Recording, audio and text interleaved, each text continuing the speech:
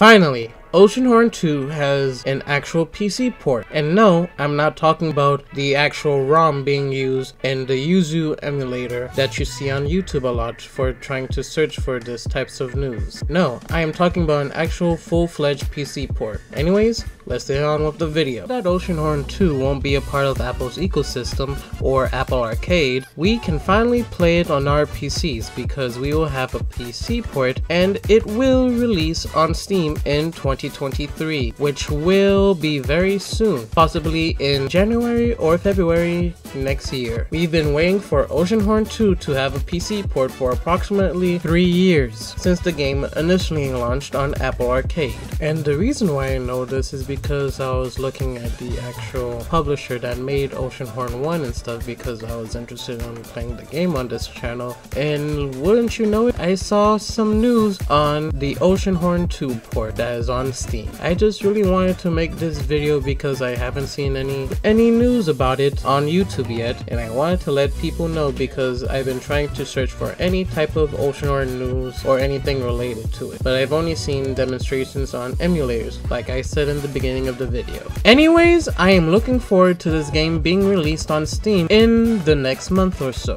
That's all I have for today. Please make sure to share this video with your friends who enjoyed the previous game and the game that they played on Apple Arcade. Before we close off, I have a follow-up question to whom is watching this video right now. How many of you guys played the previous game before this one? That's the question that I have for you, so please comment in the comment section down below. Anyways, this is me, Ghostly, signing off.